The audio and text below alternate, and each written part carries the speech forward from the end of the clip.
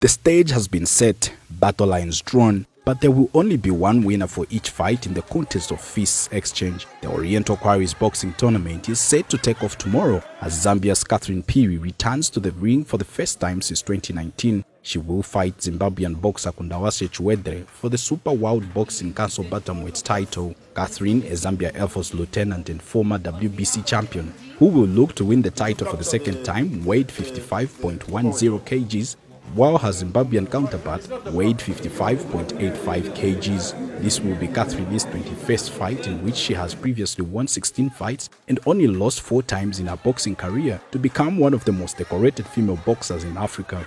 On the other hand, Kudakwashe Chiwendre will aim to defeat Catherin and become the first Zimbabwean female boxer in history to win the WBC title. Meanwhile, Zambia's retired world boxing female champion Esther Phiri has called on Zambians to turn out in numbers tomorrow and support Catherin as she returns to the ring. I'm wishing Catherin to have a good fight, and she has to carry the day and she has to get the belts. The opponent, she has just to get the money, but our belt is ours. It will remain here. Yeah. What does the WC belt mean to Zambians boxing? Wow, it's an important thing because right now Zambia is on limelight. Everyone is looking at us on Catherin side. So she has to be very focused in the ring and she has to carry the day.